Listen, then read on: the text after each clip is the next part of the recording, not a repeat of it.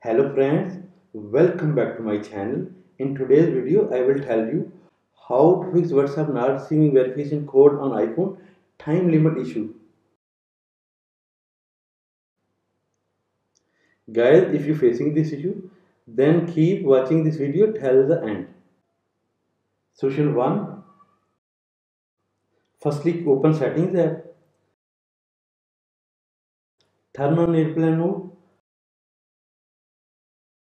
After few seconds, turn off airplane mode. Solution 2. Click on settings app. In setting page, click on notifications. Click on messages. Click on allow notification.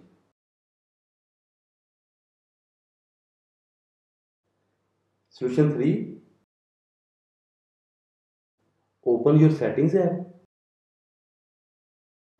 In setting page, scroll down find messages and click on it. Turn on messages. Solution 4. Open your settings app.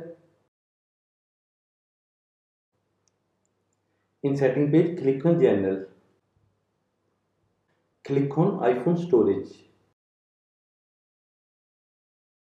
Scroll down find WhatsApp and click on it. Click on offload app. Offload your WhatsApp app and open App Store. Type and search WhatsApp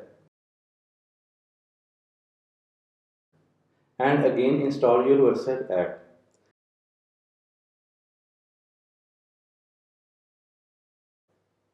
Solution 5. Click on settings app. In setting page, click on general. Click on shutdown at bottom. Turn off your device. After few seconds, turn on.